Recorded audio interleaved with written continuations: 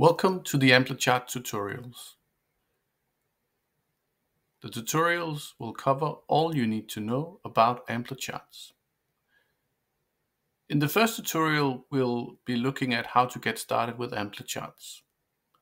The tutorial will cover the Amplicharts toolbar, how to insert and position charts, how to enter data, how to use the format and the context menus to add details to the charts, how to work with chart elements, and finally, how to format charts.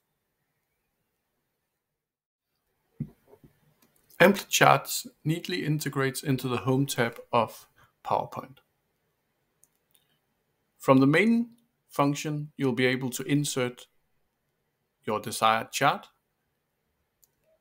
Next to it, you'll find align and adjust functions that not only work on charts, but also native PowerPoint shapes. There's functionality to build structure in your presentation with the agenda. You can set the language across the full presentation in one go. From the drop-down menu, you'll find more options such as emailing or saving individual slide or full presentation as both PowerPoint or PDF. You can clean the presentation, making it client ready. You can insert a symbol.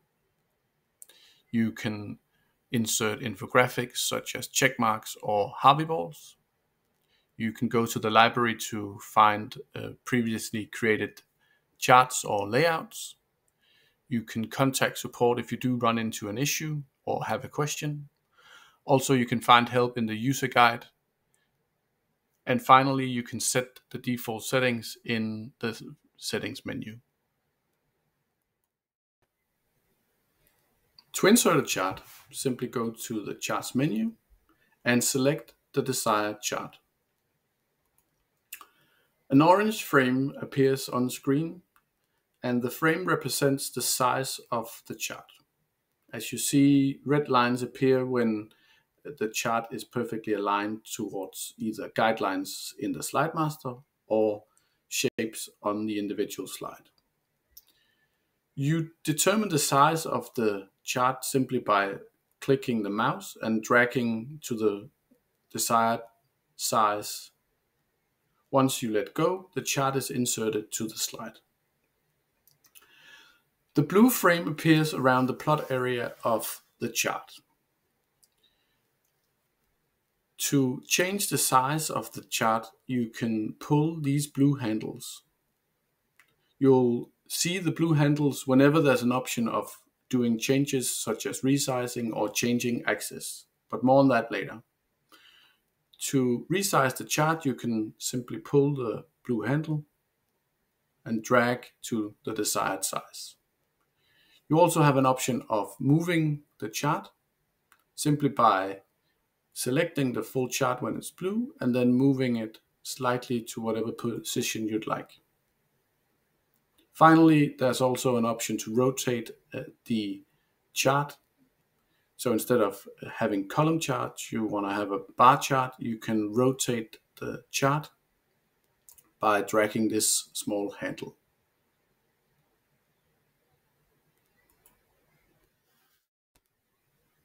Amplicharts let you use predefined positions for your charts. To use a predefined position, select the desired chart, and once the orange frame appears, hit Control. Now the position pane appears and you can select whatever position you'd like.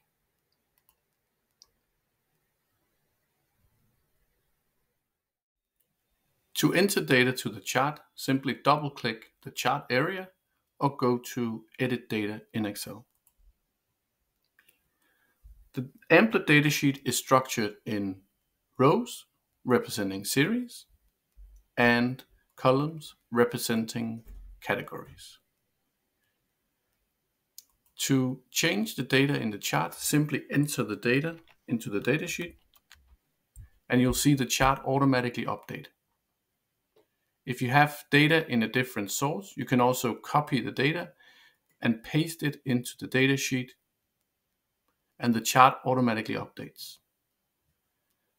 The dataset had an additional category. The additional category is added within the orange frame of the chart, ensuring that everything is still perfectly aligned on the slide. You also have options of linking the data to an Excel sheet. We'll be looking at that and the other datasheet tools in a later video. Amplitude has two main menus which can be found on left mouse click and right mouse click. On the left mouse click, you'll find the format menu. In the format menu, you'll be able to change the font size, and the font formatting. In addition, you can change the outline of the chart. When the full chart is selected and you change the font or font formatting, all formatting will be changed on the chart. Moving to the lower part of the format menu, you'll be able to set a comma separator, changing the number format. You'll be able to change the category order from sheet order to reverse sheet order. You'll be able to change the series order from sheet order to reverse sheet order. You also have an option of changing from one chart type to a different one. The chart types available all share the same data structure in the datasheet. You can establish an Excel link. We'll be looking at that in a later video. You can change the position of the chart, selecting from the predefined positions. You can apply a theme from predefined themes from the library. And finally, you can change the chart layout from one to one of the Ambler library versions or to one of the predefined layouts you have saved in your library. More on both themes and layouts in a later video. On right-click on your mouse, you'll find the context menu. In the context menu, you'll be able to add different decorators to your chart. In the top part, you'll find kegels, total difference, level difference, and value lines, all of which has a plus sign. The plus sign indicates that several of these types can be added to your charts. When adding one of these, you'll see the menu closes.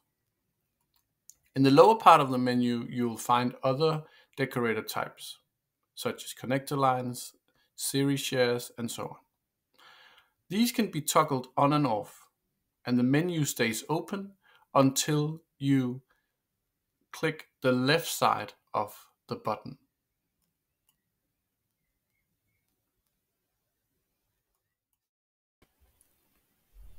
Further down in the menu, you'll find options to toggle on and off series shares, series kegels, series names, legend that shows the series, data table, options to toggle on and off labels such as total labels, segment labels, category labels, and finally an option to toggle on and off a y-axis, and if one axis has already been added to the chart, a second y-axis. Decorators can be selected for further formatting. All decorators have a left-click menu for formatting and a right-click menu for additional options.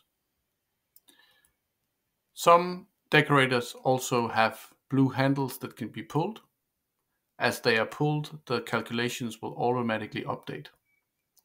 More on the different decorator types and formatting of these in chart decoration tutorial. Charts consist of several elements which can be selected individually. The main elements are labels, segments, decorators, and axes. When hovering over an element, you'll see an orange frame appear. when selecting a element, the frame turns blue and the format menu opens next to the element. All elements will also have a context menu for additional options. Segments are a bit special, as you see when hovering over a segment, all segments within that series show up with the orange frame. And when selecting it, you'll select all segments within that given series. To select just one segment, click again, and that individual segment is now selected. To remove labels or other elements, simply select the label or element and hit backspace or delete on the keyboard, or right-click on the label to delete the segment label. In order to toggle on the total label and segment label again, go to the context menu, toggle on labels. To multi-select labels or elements, you can hold Control. So simply hold Control and select multiple labels.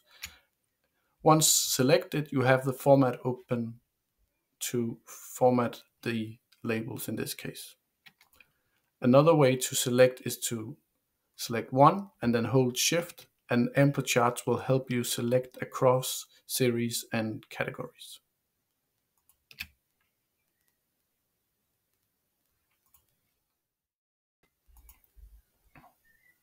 Charts automatically pick up the formatting of the PowerPoint template.